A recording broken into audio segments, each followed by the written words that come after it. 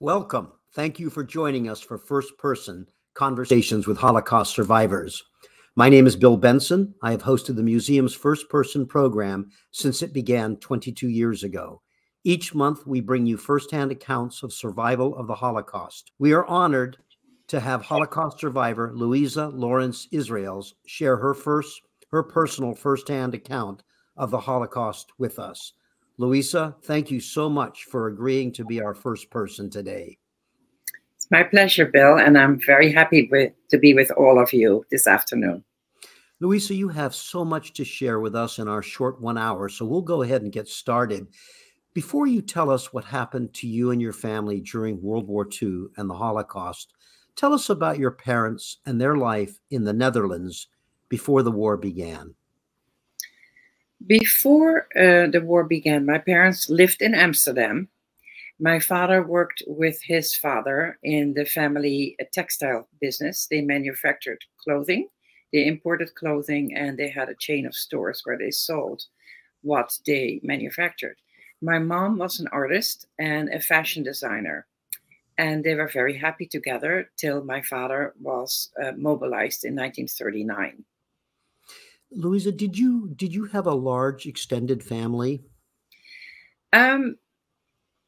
Yes, extended family. The immediate family wasn't that large, but there were many, many cousins and second cousins and third cousins. Yes. Mm-hmm. And grandparents at that time were still alive? Yes, all four. Okay. You mentioned your father being mobilized into the Dutch army, which happened in 1939. And then, of course, Germany invaded and occupied the Netherlands in May 1940. Tell us what you know about your father's experience in the Dutch army.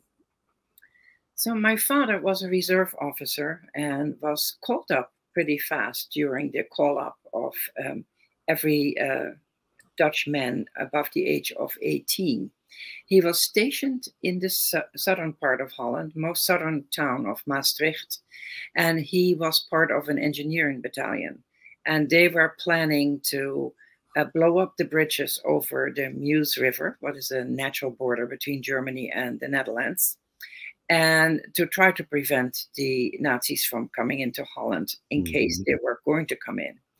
My parents had planned to move together to Maastricht. They found a little house. My mom started making drapes and curtains, but she never moved because in the first week of May 1940, my father called her just a week that she was supposed to join him. He said, "You can't come." Couldn't say why. But my mom figured out that an invasion by the Germans would be imminent. And it was, because they came into the Netherlands in 1940. And Louisa, after they came into the Netherlands and occupied your country, they passed a number of anti-Semitic laws soon after the occupation. Will you tell us about some of those laws? Right. So Jews had lived in the Netherlands for more than 500 years. They were integrated in the country. There was no anti-Semitism at that time. They just lived either their own life or they lived a life in the Netherlands. And all of it, and it was, I always say it was a big life, and that life became slowly smaller and smaller. It was very gradual.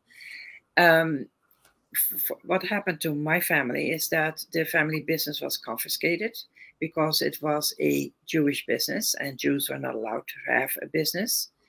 Then the orders came that you had to hand over your valuables because you were not allowed to have valuables like cash, savings books, gold, silver, jewelry, copper, tin, bicycles, radios, cameras, anything that was of value, you had to hand in.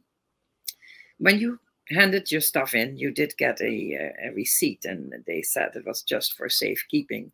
But I'm here to tell you that anybody that survived the war never saw their stuff again because it never stayed in Holland. It went straight to Germany.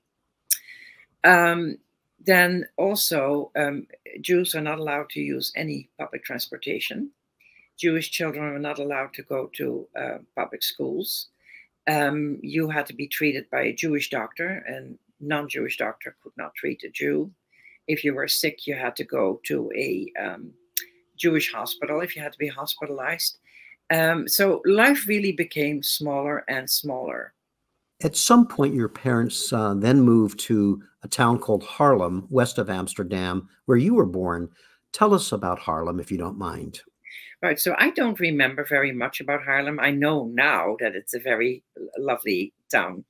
Haarlem had a good-sized Jewish community. So the largest Jewish community was in Amsterdam. But Haarlem had a really good size. They had a synagogue, they had 2 rabbis, you could buy kosher food. And my parents found a small house on a very quiet street, and they rented the house. My father, my mother, and my 2-year older brother. And I was born in that house. And we lived there for another 6 months till we had to, what the Germans called evacuate, to Amsterdam. And here, of course, I think we see a photograph of Haarlem. Shortly before you were born in July 1942, the Germans began systematically deporting Jews from the Netherlands to killing centers in German-occupied Poland. Life also became more restrictive for Dutch Jews when they were forced to identify themselves with a Yellow Star of David badge. Will you tell us what this was like for Jews, including your parents, to have to wear this? So in the Netherlands, the Yellow Star orders for Jews above the age of 6 in the Netherlands came just around the time that I was born, and around the time that the trains deporting Jews to the death camps in Poland had started to run. So there's always a question. So why? So you were ordered to wear a star. Why did people really do it? It singled you out. People might have known that you were Jewish, but like I said before, in Holland, it was not such a big thing. Religion, no matter what kind of religion, what religion you had, was accepted. But now, all of a sudden, you wear your religion on your chest, and you couldn't really leave your house without this star sewn on your clothing. The problem about not wearing it was that you didn't know at that time who you could trust. Mm-hmm. There was an incentive to turn in Jews for the collaborators. So if you had a neighbor that you were friendly with and that you said hello with every morning, and he or she knew that you were Jewish, but that person could have turned collaborator. And if that person saw you walk outside without a star, they could turn you in and they would get actually money for it. Money for it. Mm-hmm. Yes. You know, the Nazis heaped, of course, abuses large and small constantly. And one of the ones that you shared with me was that you had a very limited ration to get textiles, fabrics for clothing, and yet you were forced to use that ration to purchase the Yellow Star to sew on your own clothing. That's correct. Your family was close with another Jewish family who lived on your street in Haarlem. Will you tell us about them? Right. It was a very exceptional family. They lived all together. The father of the family was the president of the Jewish congregation. You can see here before the war how people lived. They worked hard, but they also went on vacation. The father of the family across the street from us, you see him here in the middle, and one of the daughters in the front. Her name was Selma, and she became a very good friend of my mom's. And Selma's mom is right behind her. So this family lived in their house with their 5 children and their 2 adopted cousins. So there were 7 children in the house. All the children were about my mom's and dad's age, around 30. None of them were married. Some of them were engaged. Mm-hmm. Also, the father's parents lived in the house and 2 unmarried aunts. They were very religious.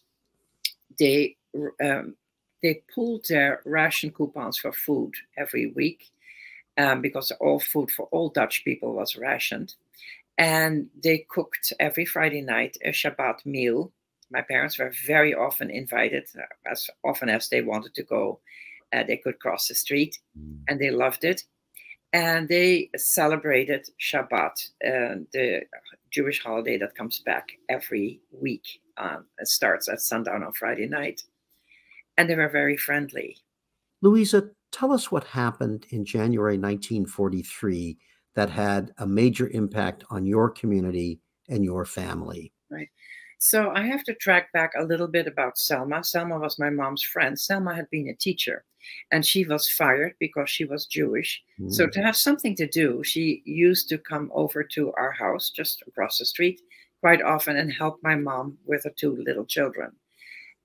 After the war, she actually became my best friend. A wonderful person.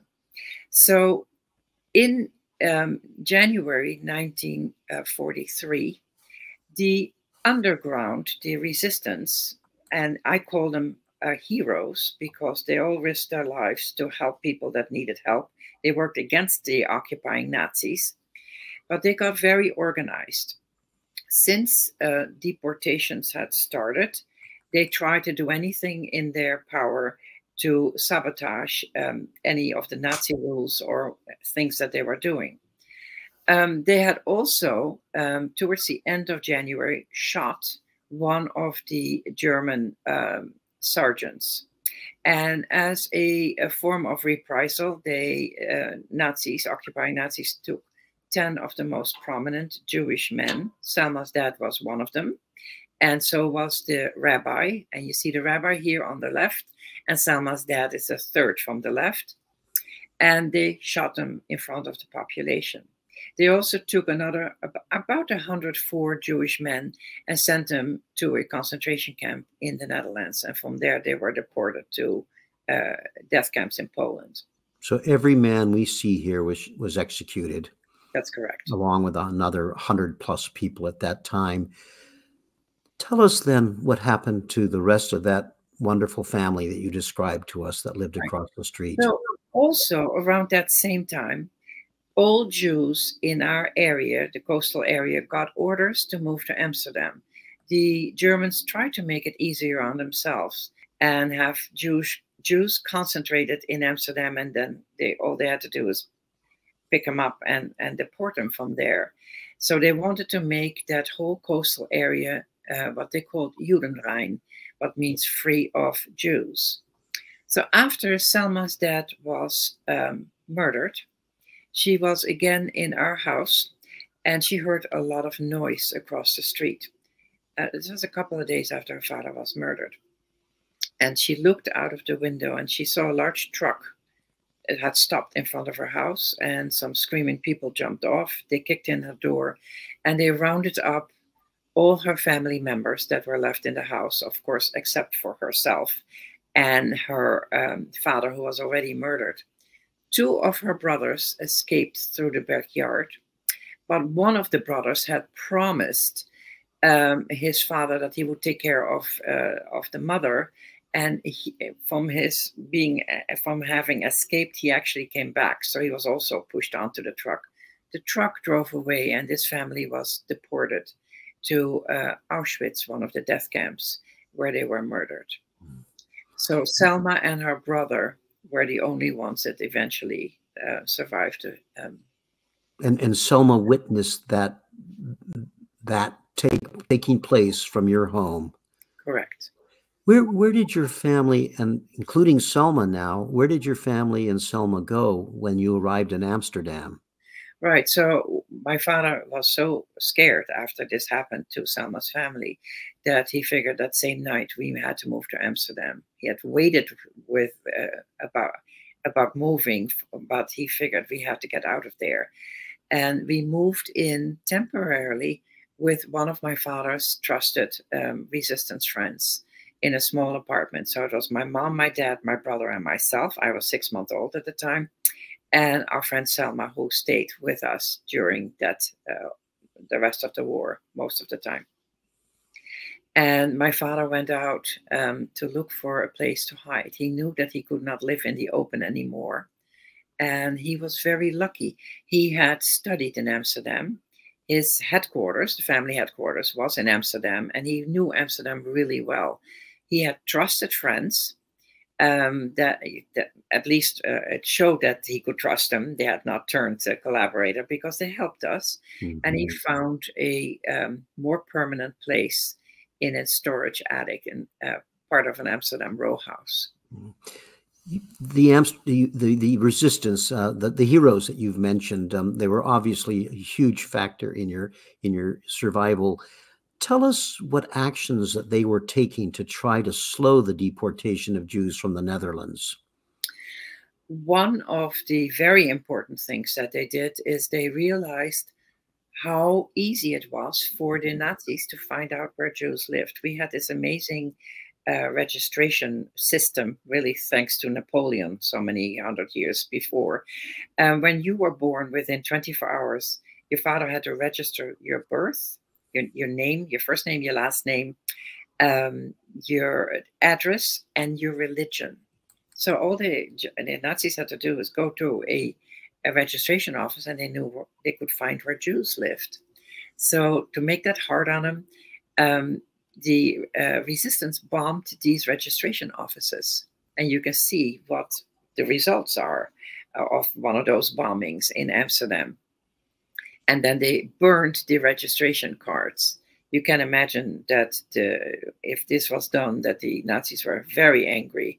So reprisals were left and right. And they tried to find the people that actually did it, but didn't always work. But then they took somebody else and killed them, or sent them on an early transport to a concentration camp. Oh, I can only imagine that the retaliations were beyond brutal. Right. And what we're looking at here then is like hundreds, if not thousands, of file cabinets, and the cards stored, and they're all destroyed in this image. But it's pre computer time. Yes, so indeed. Everything was on little cards. Yeah. Louisa, your father was able to manage to get false identity papers for the family. Will you tell us about that? Right. So this was another thing that was organized through the resistance. They found specialists who could work with different chemicals, and they were able to make false identity papers, because everybody had to walk around with an identity card. And for Jews, there was always the letter J written in it. So it was important to have a different name, but also not with that J. It was very difficult to do. It's not like anything that people can do today. If I see a fake identity card today, I have no idea what the difference is between real and a fake one. But at that time, it was difficult. You had to take the old card, use chemicals, and erase certain things, but you had to leave certain stamps to make it real. So it was a lot of work, and people did it, and we got fake identity papers. My brother and my name was on my mom's card, and my name became Maria. That you're supposed to have a family name, I had no idea. I was too young, and my parents never told my brother and myself our real names. This was all for safekeeping. So until after the war, you only knew yourself as Maria. That's correct. Yeah. You mentioned that your father was able, with the help of the underground, he was able to find a permanent hiding place. Will you tell us more about that? And I think we have an image. Right. So this is an Amsterdam row house. These houses are more than 700 years old, but are very well kept up. So it still looks exactly the same. And you see a little indicator that points to the top part. So that's where the storage attics are. It's a little different than what most people expect. The storage attic has its own walk-up. So its own entrance and its own 4 flights of stairs. And you can rent space. So it's owned by a different person than the people that necessarily live in the apartments. So my father was able to rent that. He paid 10 years of rent. He still had that kind of money with the help of his father. And he figured going out every month at a certain time to pay the rent would probably be dangerous. The landlord, I have no idea who he was. He must have been a good person. He never questioned it. He took the 10 years and he left us alone. 10 years. So your father anticipated that you might need that for that long of a period. I had no idea. It could be a week, it could be a year, it could be 2 years. He just didn't. 10 years. Yeah. And tell us some. I'm just looking at that picture, realizing that's 4 stories up. That's where your attic space was. Tell us about the attic space. What was it like for you and your family? Tell us about moving in there. What you know about it. Right. So it was a rough place right underneath the roof. It's not very well insulated, so it was really very cold in the wintertime. These storage attics had a toilet with a toilet that you could actually flush. It had a small sink with cold running water. There was no kitchen, no bathroom with a tub or a shower. And there were already a couple of things stored in that attic. There was a table and chairs. There was a couch that was actually a broken down couch, but for my brother and myself, it was wonderful. We could jump on it. It was really one of the very few things that we could do. It had a dormer window, and there was also a cupboard with some things stored in it. So it was very important to figure out and to discuss before going in what we would need right away. So with the help of the underground, my father had stored some of his, my parents' stuff with a trusted friend, again, from the resistance. But we were able to borrow mattresses. So they took in 4 mattresses. So for my mom, my dad, Selma, and my brother, a crib for me, as many warm blankets and warm clothing as they could get. They took in some food supplies. My mom took in a camping stove because there's no kitchen. So if there's anything to cook or water to boil, had to be done on a camping stove. And she took in some oil lamps just in case the electricity would go off. My father also thought ahead because he thought, I'm going in with these 2 little kids. So he brought in a lot of scrap paper and a lot of color pencils and crayons. Tell us what you can about what your family's life was like then in the attic and the circumstances that you've just described. So I was 6 months and I could only crawl at that time. So, but I was very alert, and I saw that most of the time, Mom and Dad, Selma, and my brother were sitting around the table. Here you see me on the broken down couch. I love to sit on it because it's nice and soft. And you also see that I really have very pretty clothing on. That was because Mom and Selma were always sewing, sitting around the table. They were mending clothes, cutting up some of their old clothes, making new clothes. I did not have shoes. I had booties because by the time I started walking, and my mom couldn't take me to a shoe store if there were still shoes to be found, because we never went outside. The only person that went out was my dad to try to get food, medicine, or whatever else we needed. So I saw them sitting around the table most of the time, Mom and Dad, Selma sewing, but they were also playing games with my brother. And I learned as soon as I started walking and talking and I could sit with them, that the games were really fun. But what were they doing? They were teaching my brother color, and later on me too. We played games with colors. They taught us letters and words and numbers and easy math. It was a form of homeschooling. It was clever to do that because it was a form of schooling, but it was a way of keeping us busy. And we didn't know that it was actually a form of homeschooling. We just thought that they were paying attention to us, what they were, and that they were playing with us. Before the war, Louisa, your father had been an avid collector of art and other objects. How important was that to your survival? It was very important because my father used his art, and this was not Rembrandt's or Picasso's. This was small artifacts that were actually stored by one of his friends. So he needed to buy food for us or medicine. We had no income. So he was able to barter for the things that we needed by trading his artifacts.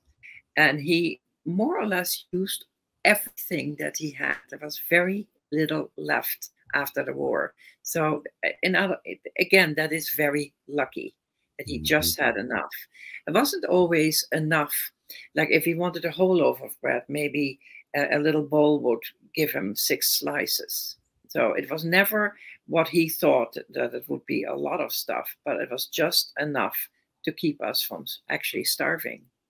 And to use those items, it meant, as you described a little while ago, he had to leave the attic. He had to venture out at great risk to get the basics, some food to eat, probably some fuel for the little camp stove that you had, and certainly if you ever needed medicine. So tremendous risks for him to go out there. It was, but I don't think he thought about it because this was survival. So the rest of us did not go out. He did. And sometimes he was actually warned because he always made contact with, we had 3 people in the resistance that kind of took care of us. 2 of them survived. 1 of them did not. One of them was betrayed. The resistance, when they got organized, they had a special system.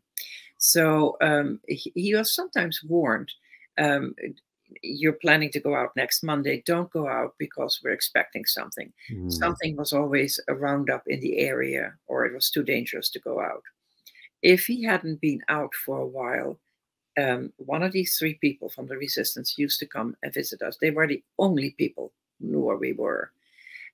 Even relatives had no idea where we are. When you were in hiding, you don't exist anymore. And nobody should know where you are. So they would come and see, first of all, if we were still there, we could have been betrayed, and then always how they could help. Pretty amazing heroes. They sure sounded. They sure sounded, Louisa. Despite the difficulties of living in the attic, as you've described to us so far, in July 1944, your family decided to have a celebration. So you have to tell us about what they were celebrating. Right. So again, backtracking a little bit, my parents were really amazing people. And of course, you always discover that when you're getting a little older, not right in the middle of our occupation and hiding time. But they had one thought during that time of hiding, and that was to try to keep their children safe. They wanted for the children to stay together and have a life. And they tried anything. And one of the things that they did is they never talked to us about the outside world. They didn't tell us that our country was occupied. They didn't tell us that we were persecuted because we were Jews. They didn't tell us anything. That we were hungry and that we were cold in the winter. They never made a big deal out of it. We as children always got something to eat before we went to sleep. Sometimes we shared a cracker because there was not more, but our parents always saved something for the children. It was always about the children. So my father had gone out again in June 1944, and when he came back, his face looked different. I guess my parents always looked worried, but I didn't know my parents different. That was also normal for my brother and myself. But my brother said, "Papa, you look different. What happened?" And my father tried to explain what my brother and I, of course, did not understand because we didn't know what was going on the outside. But my father explained to Mom and Selma that he had heard from the resistance that the Allied army had landed in Normandy, northern France. Here you see one of the landings. And he became more hopeful. He said, so there is help on the way. When that will come, we don't know. But I'm hopeful that we might make it, because if he worried, or the adults worried, every hour of the day, every minute of the day, because we could have been betrayed. And betrayal would mean deportation to a death camp. Right. And the image that we see here are American troops landing at Omaha Beach, June 6, 1944. So on top of celebrating the Normandy invasion and the hope that that would bring liberation soon, it was also your birthday. Right. My birthday was a couple of weeks later, and my father picked that day. He said, we need to celebrate this moment of help on the way. And they had to really organize this because they couldn't go to a store. Like today, you can organize a birthday party within a day or really a couple of hours. But that took a while. So Mom cut up an old blouse and made a beautiful dress for me. Selma from Old Rags made a doll, like a Raggedy Ann doll. It was my first doll I was going to get. my brother had only one toy when we went into hiding. He was 2 years old and he was allowed to bring one toy. And he brought a little wooden pull horse. I was allowed to look at it, but I was not allowed to play with it. It was his toy. So he wrapped it and he was going to give it to me on my birthday. My father also talked to one of his friends, and his friend said, I'm going to come over on the birthday. And he brought over socks and shoes that I didn't have. Shoes were a little bit too small, but for the picture, they put them on my feet. He brought a little wicker chair, a doll's chair. He said she's going to get a doll. Now she can play house. So it was really a fantastic birthday. My best gift when I opened it was my brother's story, because I thought, now it's going to be mine. Except he told me it was just for the day and I had to give it back at night. But at least it was mine for the day. It was fine. I saw the chair and it was little. There's a doll's chair, but I was little. And I could sit in it. So here I'm sitting on this chair. But this picture that I got after the war, because my father's friend took the camera and the film with him and said, if she survives, she'll get the picture.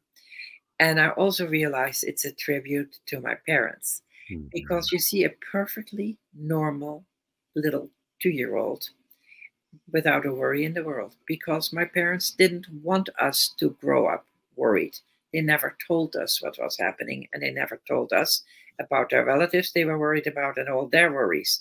So I'm perfectly happy, and that's really a tribute to my parents. And that's such an incredible photograph in so many ways. But you're wearing that special dress that your mom made for you for your birthday. You're holding the doll that I believe Selma made for you, and you've got your brother's toy for the day that's yours at your feet, and the shoes and socks. That's an incredible photograph. So, and you're sitting on the little wicker chair. So let's see that. So this is the wicker chair, what was really one of our very few toys. And it's very beautiful. It was 150 years old. It was already an antique, of course, by the time I got it.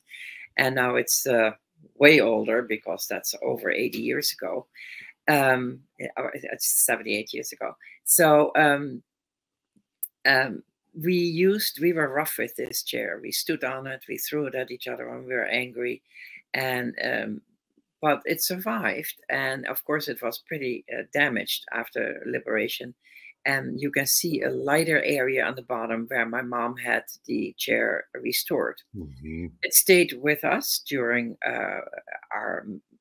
when our children grew up, but it was fragile, and you always had to have a lot of room around it. And I asked one of our daughters if they wanted it, and they said, no, Mom. Then we have to be careful with it. So I said, well, what if we donate it to the Holocaust Museum in Washington? And they said, that's a good idea. So that's where it is now. They stabilized it and they take good care of it. And once in a while they show it. And sometimes it's in the permanent exhibit. And we're all very happy that the museum has it now. In late 1944, Allied forces made their way to the Netherlands in the hope of liberating your country, but they were forced to stop short. Will you tell us why they stopped? What stopped them from reaching Amsterdam and being able to liberate you at that time? So the country south of the Netherlands is Belgium. And when the Allied army liberated Western Belgium and they crossed the border into the Netherlands, 1/3 of the Netherlands is separated from 2/3, the northern part, by 3 rivers, large rivers that run horizontal. They really cut the country. And the largest river is the Rhine River that most people know about. So when the Allies came to the rivers and they had liberated the southern part of Holland, they realized that we had an early onset of a very severe winter, 1944, 1945, in Northern Europe, that they didn't have the right equipment to cross 3 rivers. So they left the Canadian part of the Allied army, Canadian army, camped by the rivers, and they were told, when the rivers thaw in the spring, liberate the rest of the Netherlands. And the rest of the Allied army went into liberated eastern Belgium and into Germany. So the southern part of the Netherlands. People are dancing in the streets. Supply lines are coming through. No more ration, or there was still ration, but I mean there is food at least that they can buy with their rations. They can sing in the street. They can wave Dutch flags, and they're happy. And then we in the north have another 8 months of a terrible winter. We actually called it the hunger winter. It's for all Dutch people, not just for people in hiding. Supply lines are closed off by the Nazis. Winter crops are frozen because the winter started way too early. And we have 8 more months of Nazi occupation. How do you think your parents were able to get you through that terrible winter of 1944 to 1945? Yeah, I have very vivid memories because we were hungry, but my father had emergency food. When he found out that the southern part was liberated, he was able to trade a lot of his things for a lot of butter, sugar, and flour, and he baked cookies that he sealed in tins that he had gotten from his friends. And that was emergency food. There was so much butter in those cookies that it would keep you for a little while. Mm-hmm. But I do remember being hungry and getting to eat things that made us really sick because they were not really edible, like tulip bulbs. But the other memory is that we were so cold that we developed chilblains on our hands and feet. Chilblains are very, very painful, and that's caused by the cold. And it still exists today, but you can get a cream for it. And a cream existed at that time, but it was nowhere to be found. Mm-hmm. We cried, my brother and I. We were in so much pain. So my father remembered that farmers in the 1930s, when they had to feed their livestock in the wintertime, they also had chilblains because it was so cold outside. And they knew exactly what to do. They put their hands and feet in cow or a horse's urine, and the uric acid in the urine is the same thing that's actually in the cream that will take care of the pain. We didn't have horses or cows, of course, upstairs. And my father made us pee in a potty before we went to sleep and put our hands and feet in our own pee-pee. We did not know it was yucky or disgusting. All we knew is that the pain would go away. We could fall asleep without pain. So we were fine with that. And that's a memory that you still have to this day doing that. Mm. Finally, on May 5th, 1945, Canadian forces liberated Amsterdam. You were 3 years old at the time. Tell us what you know about what it was like to come out of hiding for you and your family in Selma after all that time. When my father heard all the noise on the street, he actually pulled a chair next to the dormer window. He opened the window and he looked out and he said, "I think it's over." Well, we didn't know what was over because we didn't know what was going on. But miraculously, he had 1 tin of cookies left and he was hungry. So he stuffed his face and put the tin on the table and told us we could all take a cookie, a whole cookie. We'd only shared a cookie before. So my brother said, "Oh, that is what it means. Being free means eating cookies." We had no concept. So after a few days, my parents wanted to be absolutely sure that it was safe. My father said, "We're going outside." So my brother and I, holding on to each other for dear life, followed my father 4 flights of stairs. My father opened the front door. It was a beautiful, sunny spring day, and the sun blinded us. We walked onto the street and we looked left and right. It was very strange for us. And we were scared. We didn't know what a street was. We thought if you walk to, we lived in the middle of the block, but if you walk to either side of the street, you will fall off the street. We didn't know that the street goes into another street or into a square.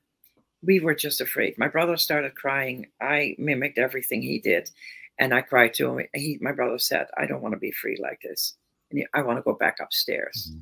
So it was a tough thing for my parents because they had succeeded. They had no idea what had happened to any of their relatives because communications were not there yet. It took a long time. But they have saved their children, and then the children don't want it. Mm-hmm. So they took us back upstairs, also explained that my real name was Louisa. So from then on, no more Maria. And after a couple of days, they said, we're going out for a walk. So we walk outside again crying, holding on to each other, my brother and I. And we see all these people on the streets. My parents took us to the end of the street. They took us to a square, and people were celebrating freedom. They were climbing on Canadian military vehicles. They were just happy. Everybody is wearing rags because nobody was able to go to a store and buy new clothes if they were even in the stores. So Canadian soldiers were mingling with Dutch people and talking to them. And then they see these two kids crying. So they came over to us. I have no idea what they were saying. I didn't speak English. But they gave each, my brother and I, a Hershey bar. And my mom said we could taste the chocolate. You have no idea. The first time you taste chocolate is magic. We couldn't finish the bar because our stomachs were so little. Mm-hmm. We took the rest home. But the next morning, my brother wakes up, he jumps off his mattress and he screams, can we go outside again? He wanted more Hershey bars. So that shows you how resilient children are. No more crying, Hershey bars. So at that point, you were able to begin to sort of normalize life outside in the world. What did your family do following the war? Where did you live? So we went to the country as soon as my parents could. And then my father had a friend in Sweden. Sweden had been neutral in Stockholm, and who came over maybe 2 months after liberation. And he offered my dad a job because there was no job for my father anymore. The business was really worked into the ground. All the machinery and everything was sent to Germany. There were just 4 walls left. So my father needed a job. My mom, of course, was pregnant again, and because my parents had 3 more children after the war. And so we moved to Sweden for a couple of years. Just before my father went first. So the first month that we lived in the country, my parents had enrolled my brother and I in a Montessori school system where everybody is not on the same page. We were so far ahead in certain things and so far behind in other things. And we lived in Sweden for 2 years. My father was asked by the Dutch government to come back and restart his business. So we moved back to Holland in 1948. And my brother and I went back to the Montessori school. We stayed there for the whole grammar school. And that really was a very good thing for us. The rest of my siblings followed. We all went to the same school. My father was able, with the help of the Marshall Plan, monetary help, like a loan, to restart his business. It took 5 years of very hard work. In 1953, the business became profitable again. Louise, at what age do you recall that you began to understand the enormity of what had happened during the Holocaust? And what was the impact on you when you finally had that realization of what it really was about?